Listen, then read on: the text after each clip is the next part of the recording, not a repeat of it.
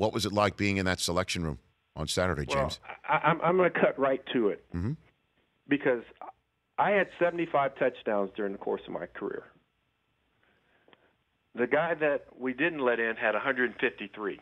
When I look at, I can look at all of T.O.'s other numbers, but I had a hard time with that, and I had a hard time with, obviously, the discussions that go on in the room I think are private, but the voting obviously isn't private. Just like we just had a national election, there were emotions on both sides. So here's a guy that I looked at. And what he did on the football field, I just thought was phenomenal. And from a person who did the same thing and who really appreciates the position, I'm at a loss for words. Well, I mean, you aren't allowed, from what I'm understanding, to say specifically the name of a person who said what. That's anonymous. But the general tenor of the discussion is allowed to be discussed. I mean, but Terrell Owens was not let in because a bunch of a predominant amount of the writers heard about some of the stories that may or may not have happened in the locker room, and the fact that he was cut or he was traded, let loose by 3 other the teams. I mean, well, Jerry Rice was also on multiple teams. Other guys were on multiple teams. And if you're cut or traded, that means the next person wants you. So what did you say in the room? Were you just sitting there shaking your head over this thing, or did you? I spoke, and I spoke on his behalf. It's funny because I've been in draft rooms where a player comes up and you get the phrase, "Oh, they stood up on the table for him." Like somebody had to stand up on the table to make the Julio Jones trade and say, "This is what we need to do." Blah blah blah.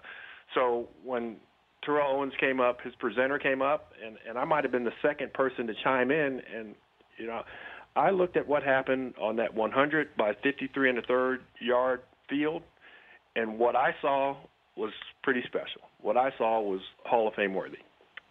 And so after James Lofton, Pro Football Hall of Famer, stood up in the room after the individual who presented T.O. said, this guy's a Hall of Famer, he still was not voted in. Is that what I'm basically to understand? Oh, yeah. And that's very correct. Wow. And one of the things for guys who don't make the Hall of Fame and, you look and you go, it was close.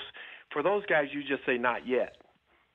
The thing I'm concerned about with Terrell Owens is that is he being treated like these guys who, use steroids in baseball? And I don't think that should be the case at all. So are you going to do this again next year, too? Yeah, if they don't kick me off. No, they're not going to kick you. So, and once again, you don't get a vote. You don't get a vote. I will say this. Yes.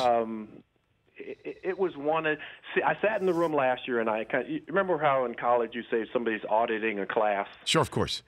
So I got to audit the meeting last year. I sat in there for 10 hours last year. I didn't get to vote or anything like that. But to me, it was one of the most important things that I've done in pro football. I've said I got to play, I got to coach, I get to broadcast, but getting to vote on welcoming guys into the Hall of Fame, because that's more the way I look at it. I'm not trying to keep somebody out. Mm-hmm. I'm looking at the 18 candidates that we had, and obviously the 15 that are kind of going head to head, and kind of trying to think, mm-hmm. Okay, who can I get in this time? Which 5 can I get in? And there were the 15 are there because they're worthy. Mm-hmm. They're not there because it's some type of lark, but they've had fantastic careers, and for some of them it's just not yet. We always get asked this question, Rich, if you could pick any 3 people in history that you'd want to have lunch with, sure, who would the 3 people be? And you'd come up with 3 great names, and they go, okay, but you can only have 1. And that's what the Hall of Fame voting was like.